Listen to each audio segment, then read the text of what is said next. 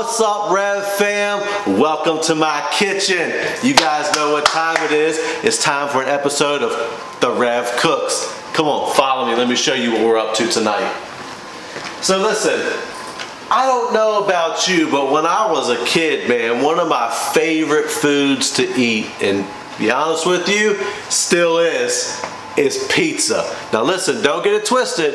I can call in and go get one whenever I want, but every once in a while, especially on a rainy day or sometime you just feel like getting it in and getting those hands dirty, we want to make a homemade pizza today from scratch. We're going to make a homemade New York style pizza up in this place tonight. I'll tell you what else we're going to do if you stick with me. I'm going to show you a homemade sauce that we're going to do it in multiple ways. What we're going to do is we're going to take this sauce, we're going to use it for our pizza, but that's not it. Once we've taken enough out for the pizza, we're going to add to the sauce and we're going to turn it into a meat sauce, and everything meat sauce. You can put it on everything. You can put it on raviolis and spaghetti and all. I'm feeling awfully Italian tonight, baby, because it's on Cooking with the Rev. Come on, let's get into it. I'm going to tell you, we're going to have a great time this evening. Follow me. So we're going to get started right now with making our dough. Here's the thing, guys. We're going to use about, go ahead and write this down. We're going to use 3 cups of all-purpose flour. You know what, let me open this up for you guys so you can see what we're working with. I'm cheating a little bit tonight. I got the KitchenAid out. Already got 2 cups in there. We're going to throw that in there. Bang! We got 3 cups all-purpose flour. Listen, I got some yeast right here. You guys have seen these little yeast packets. What is it? Fleischmann's, I guess is how you say it. Let me make sure you got that. I gotta find something to cut it with. I'm sorry, guys. I didn't have myself ready for that aspect of this situation. But if you guys ever dealt with these, you know you gotta cut them open. So we're gonna add a packet of instant yeast to this. Now there's multiple kinds, any kind will work as far as these little packets go. I just saw this one and it said pizza, so I figured, hey, the Rev Cooks, we throw down. Why don't I try it? So guess what? We're going with it tonight, if I can ever get it open. So we're gonna add to this our yeast packet. Someone says, but Rev, you're not blooming that yeast? Not for this recipe. I'm trying to make a New York style recipe, and I know that's kind of crazy to say because there's multiple different ways to even make New York pizza. It's not like there's one specific New York pizza. But listen, this is how we do on the Rev Cooks. Every once in a while, we just throw it in there, we try something new. Normally what I do, guys, is I have another recipe, and I can share it with you later, where I actually will bloom the yeast a little bit, and then what I do is I add other things to this mix than what I'm doing tonight. It's more of a big people pizza. So I'll add some seasoning to it, some garlic to make a real garlic bread style pizza, and then what I do is I stuff the crust and all that kind of stuff. We're not doing that tonight. We're going to keep it simple because tonight we're making something for the kiddos that the kids will enjoy. So listen, to this we already have our yeast packet. We want to add a little bit of salt. Let's say about half a tablespoon of salt to this. Let's get that in there. Bang! Get the salt in there. We want to add a little bit of sugar. Let's say about a tablespoon of sugar. That way we can make sure that we got this, give this yeast something to eat on, you know, give it something to eat on. And guys, you can actually use this recipe for other things as well.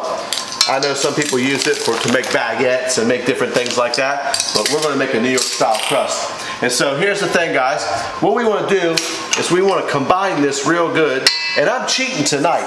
I've got the KitchenAid out. So I'm going to stir this in a little bit, get it ready, get the KitchenAid ready. What we're going to do is we're going to let the KitchenAid work, and we are going to knead this bad boy for about 20 minutes. We want to make sure that we get this thing. Listen, if you were going to, I know, I hear you, I feel you, I hear what you're saying. If you were a real man, you'd be doing it all by hand. Yeah, I know, yeah, guess what? I could knead the whole thing by hand, but we'd be here a long time, wouldn't we? So listen, someone hooked me up with this sweet baby, and we're going to use it. Listen, we're going to use it so we don't lose it. So we want to make sure, I want to make sure I'm not forgetting anything with this tonight. We want to also drop in, listen, we're going to use a cup and a half of cold water. Now we want to put this water in. We're going to put this water in little bits at a time. We're not going to sit, we're not just going to dump it all in. We're going to let this thing work, okay? To this mixture here, we need to add about a tablespoon of what Rachel, if you're watching this, you inspired me, girl. You inspired TheRev. Watch this. A tablespoon of EVOO. We want to add just about a tablespoon of oil to this mix. Let's let this thing start to do its magic, start to work, and we're going to get this dough ready to go. Now, if you've ever made pizza or made pizza dough or anything before, you know that you want to let this thing rest. So we are going to cook it. We're going to, cook it. We're going to go ahead and start adding our water to this. And we're going to get that dough going. Let's get a little bit at a time.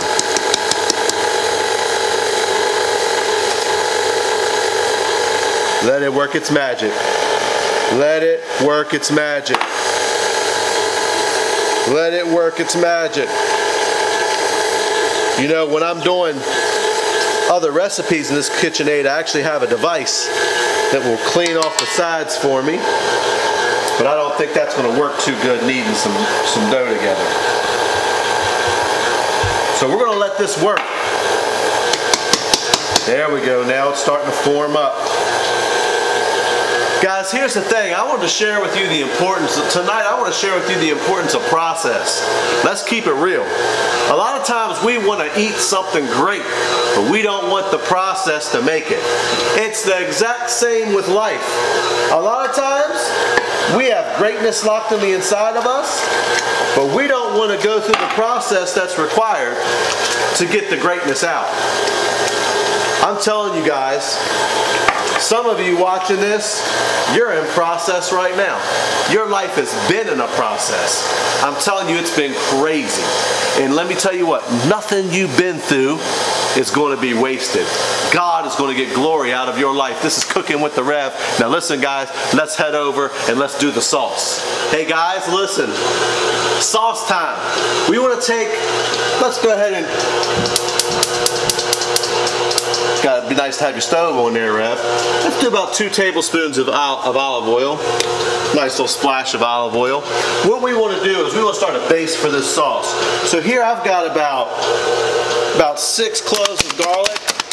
Now listen, I'm making this for 3 different recipes for 3 nights. That's a lot of sauce. You can do everything I'm doing with this sauce and half it and be just fine.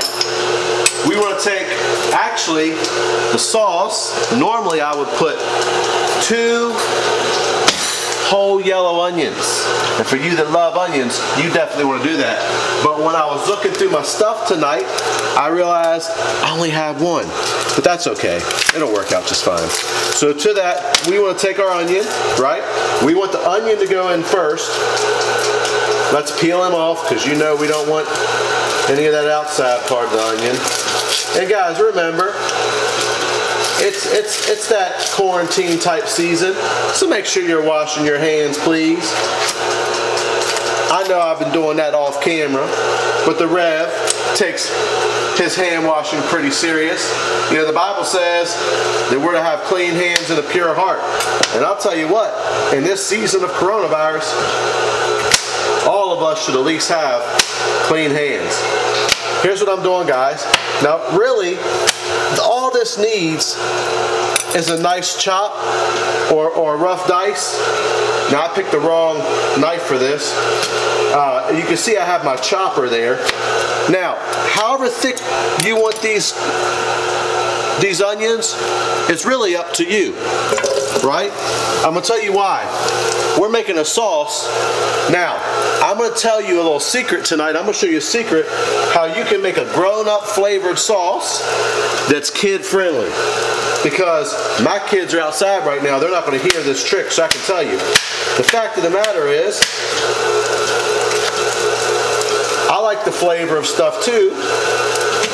And you know, my kids can be a little picky, you know, and we want to go ahead and add a little bit of, excuse me guys, we want to just Just add a little bit of salt to these. That'll help draw the moisture out of them. We're gonna saute these just for a few minutes over medium high heat. You can cook it as high as you want if you pay attention. But we want to saute these down just so they start to let some of that flavor out. And after that goes for about a minute, we're going to add our garlic. And here's what we're going to do. While that's cooking down before we add our garlic, let me show you what I'm using tonight. I'm using San Marzano tomatoes. This is Cinto is what I call it, Cinto brand. San Marzano whole peel tomatoes. Yeah, potatoes. I'm going to show you how to rock these. Now some of you have never seen someone open a can like this because you don't realize you've been doing it wrong your whole life. But watch this. The Rev just taught you something.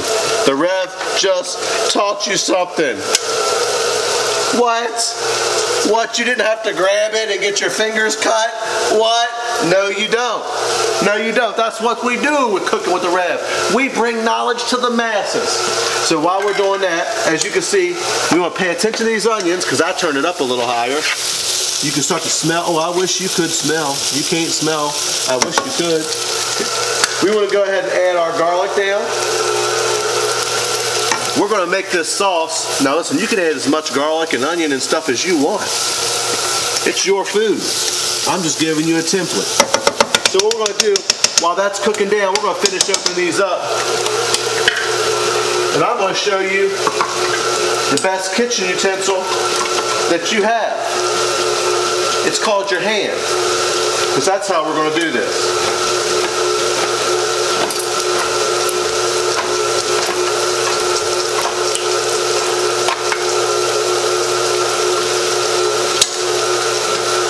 See that, guys? Nice and easy. So what we're going to do here, now that our onions and stuff are getting ready, cooking down, getting that nice smell, you guys that cook know what I'm talking about right here, we're ready for the next phase. We want to start adding our tomatoes. So listen, guys, wash your hands, get ready. This is serious business. So be careful because this can get away from you. What I like to do is just pull a whole tomato out and just squish it. Listen, as squishy as you want it is up to you. I'm going to show you something about this sauce once it's ready, as we're cooking it. Because here's my secret. Some people, they like their sauce chunky. So you can, if that's you, that's fine. You can keep it chunky if you want to. But what I'm going to do is when the sauce is finished, I'm going to hit it with an emulsion blender. You guys see that? I got sauce flying everywhere. And I can't hide it from Pastor Crystal either because she's the one that's helping me even right now. So if I make a mess, it's just how we do. So we want to squish these down, get these nice and squishy. And we're going to let that cook down. We're going to mix a few more things into this, guys, and we're going to let this cook for about 30 minutes. Make sure you mash it up. I really don't, I'm just showing you how to do it. I really don't even need to mash it that much because I'm going to, like I said, I'm going to hit it with an emulsion blender and turn it into a fine sauce so that for the pickier eaters that don't want to see the chunks and all that stuff, that'll be taken care of. And you know what, if you don't have one, guys, they're not that expensive, you know? Go grab yourself an emulsion blender. You'd be surprised what you can make and do and really make a sauce. And it's a texture thing. You know, there's a lot of people that do not like stuff that's chunky. I know for me, if I had to choose between a chunky salsa and a fine salsa, I'm gonna take a fine one all day. I'm not about that chunky life when it comes to this type of stuff. But some of you are, and that's okay. Let's wash the hands real quick and get back at it. So listen, guys, this next step in this process is pretty simple. We're going to add a few things, and as you can hear right now, our dough is still working. It is still working. It's getting itself nice and ready Remember, we're gonna knead that dough for at least 20 minutes. After the 20 minutes, I'm gonna show you what we're gonna do. We're almost to that process now. So let's turn up the heat a little bit. Let's get this sauce cooking. Let's get it firing. To this sauce, what I have right here, we're gonna add 4 tablespoons of good old-fashioned tomato paste. Add that in. We're going to add the same amount. This is a little secret situation. You've probably never seen someone do this in a sauce before like this. But we're going to add some nice balsamic vinegar. Same amount, about 4 tablespoons. Puts a nice little bite to this. You know, this is a grown-up sauce, man. You hide the grown-up flavors by emulsifying it. Kids won't know the difference. We're going to add that. Let's give it a nice little stir. Starting to bubble. Starting to go. Oh man, guys, I wish you could. I wish you could smell what my kitchen's starting to smell like already. But remember what I said earlier. You're in process. Sometimes the process takes longer than you think, but you're in process. To this, let's just salt and pepper to taste. I don't want to add too much because there's some salty elements in there already. And what you can do is later on, before you're done, you can go back and test it, which you should always do, and see if you need to add some more salt later. So we have our garlic in there, our onion, we have our nice San Marzano tomatoes, and that sauce is starting to go. Now we're going to add about, I'd say about a tablespoon. I don't even have my tablespoon. I used to that olive oil, so we'll go old school. Let's do about a tablespoon of oregano, dried oregano. And again, you need to season things the way you like them. This is just the way the Rev does it. So let's do a tablespoon of that. To that, because I like to mix it up a little bit, let's do a tablespoon of Italian seasoning. Some good Italian seasoning. Bam! Let's go, guys. Sorry, Emerald, I just took your bam, but I had to do it. I just had to do it. We cooking with the Rev. We getting it in tonight. And to that, let's add about a teaspoon to a teaspoon of crushed red peppers. Depends on how spicy you like stuff. Like just to give it a nice little kick. And as you see by now, this sauce is coming up to a nice simmer. What we're going to do, you got to be careful now. We want to cover this because if you don't, it's going to bubble and it'll shoot stuff all over your kitchen. Now here's the thing, guys. I make a couple of different types of sauce, and this is going to end up, after being pizza sauce, becoming what's called a bolognese sauce, which is a meat sauce. I'm going to show you guys how I'm going to do that in just a few minutes. But until then, let's see. I think our dough is about ready, guys. Come on over and follow me. Let's go. So here's what we want to do. Dough's been working for about 20 minutes. We want to take it out. It should look like that. Ooh. Brush that thing off. Just like some of you brush your shoulders off. Brush your dough off. Nice and tacky and sticky. Matter of fact, I'm going to do it this way. I'm going to take the hook off, my dough hook, so I can really get this dough ready to go. Now if you've ever done it, if you haven't done this before, here's the key element to when you rest the dough. Whatever you put it in, you need to make sure you spray it, put some olive oil, do something. Don't just throw it in there. So here's what we'll do. Let's do it this way. We're going to take a little bit of olive oil because this is an Italian recipe, so we want to keep it as Italian as possible. Let's just put a little bit in there, just a little bit. Let's rub it around. We want to oil this up. Why do we want to oil this up, Rev? Why? Because you're in process. The dough is in process. Here's the thing, guys. The Bible teaches that the kingdom of God is like yeast. It works its way through the dough. And that's what's happening right now. You can't see it but there is yeast working its way through this dough even as we speak. And what's going to happen is this dough is going to come together real nice. If I can get it out, Rev might have wanted to put a little bit more flour on this. We can fix that later. So we want to go ahead and get this down. And let's get it ready to sit. And the yeast is going to work its magic.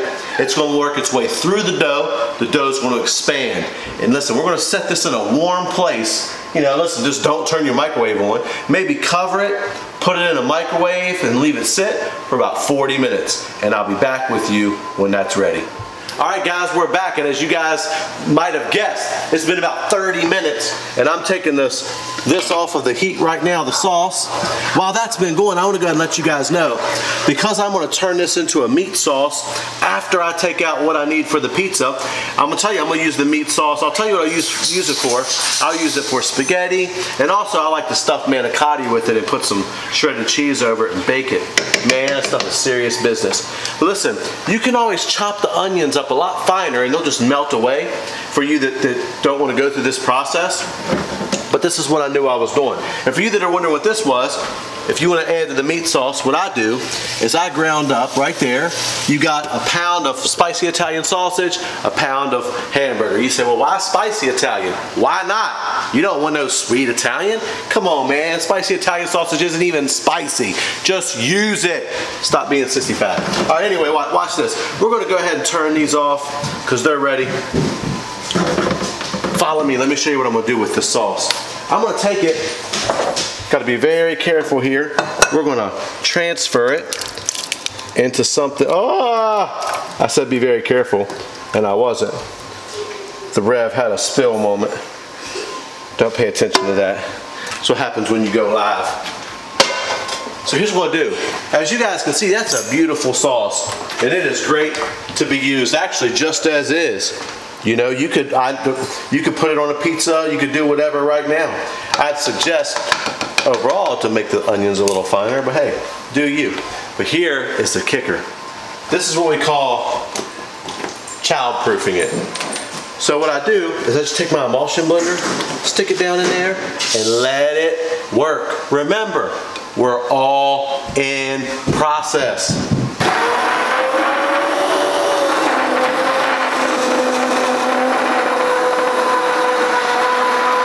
So the emulsion blender is going away. Uh-oh, we had an O moment. The Rev done hit past the Christmas. This blender will grind up all the sauce. Okay? Now we're good. So what we want to do now is take what we need, since I'm teaching you how to make a pizza tonight. Let's take what we need out for a pizza. How much sauce you need, I don't know. I don't know how you like your pizza. I like a lot of sauce. So we'll put a good bit of sauce on here so there's nothing to worry about. Then we want to chill it. So throw that in the, you can throw it in the freezer if you're going to pay attention to it. Throw it in the refrigerator. We want to chill that, okay? Listen, and now we want to take our sauce, add it back to our meat mixture.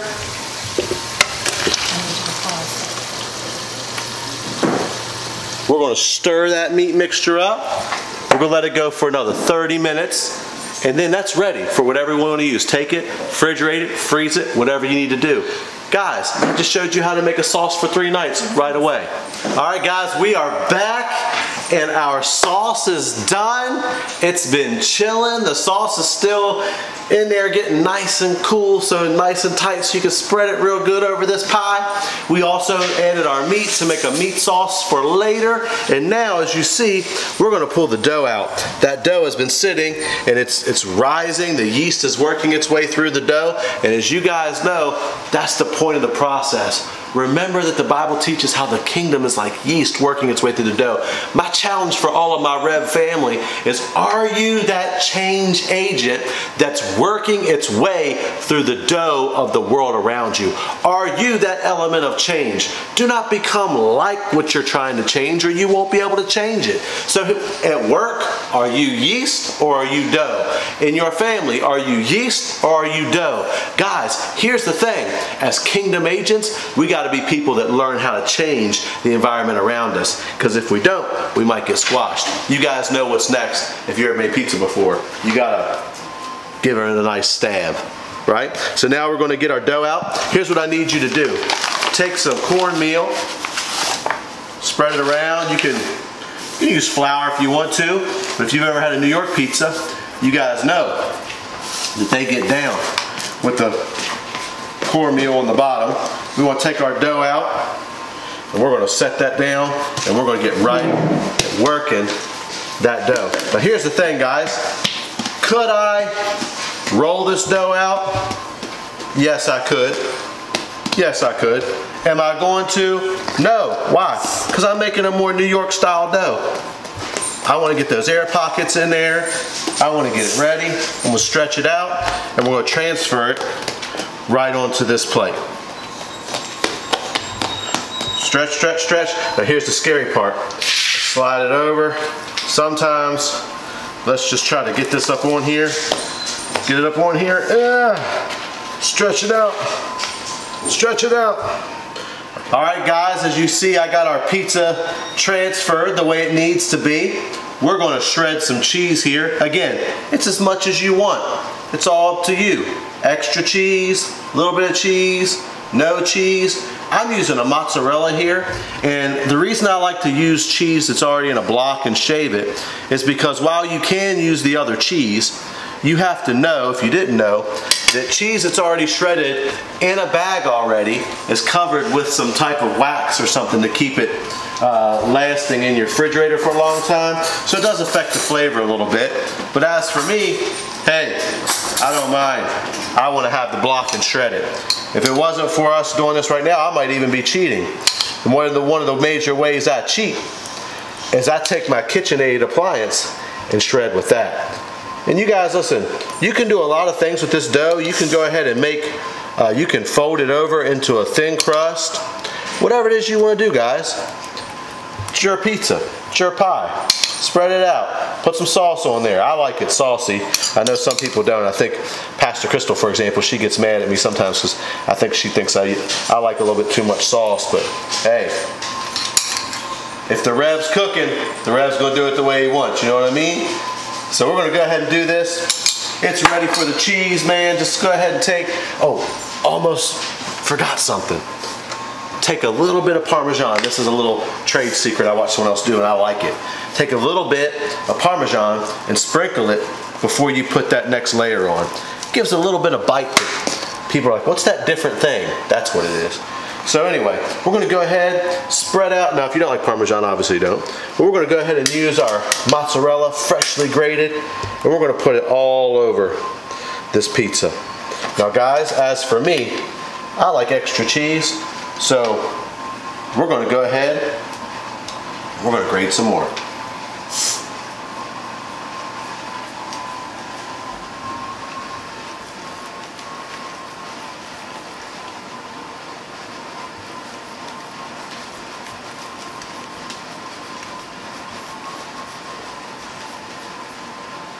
We're going to use it all.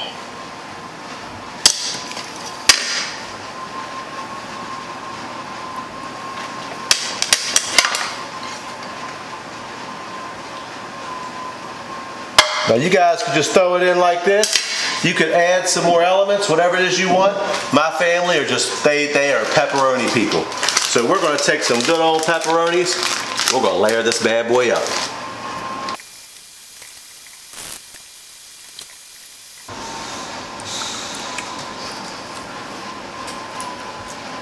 You might say that's too much pepperoni.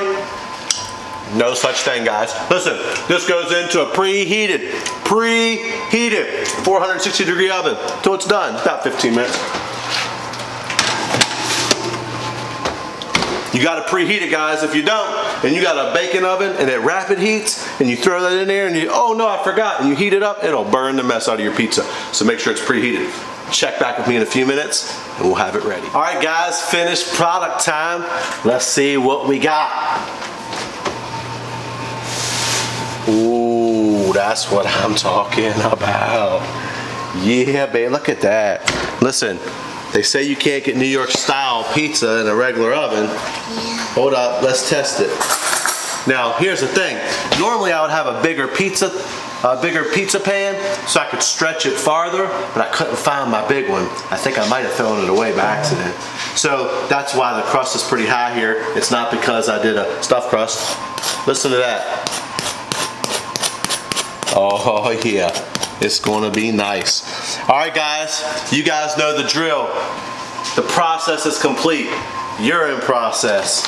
Don't give up until the finished article is right before your eyes. Guys, you know the drill. Like and subscribe. Go down right now. Put some comments down there. Hit that notification bell. I'll let you know when I'm live. In the future, as I'm doing Rev Cooks or Rev Talks or all these things, they will be live. I'm just waiting on a little bit of equipment coming from China. You guys know how that is right now in this season. But anyway, guys, God bless you guys. Pray the favor of the Lord be upon you. Until next time, this is The Rev. I'm out.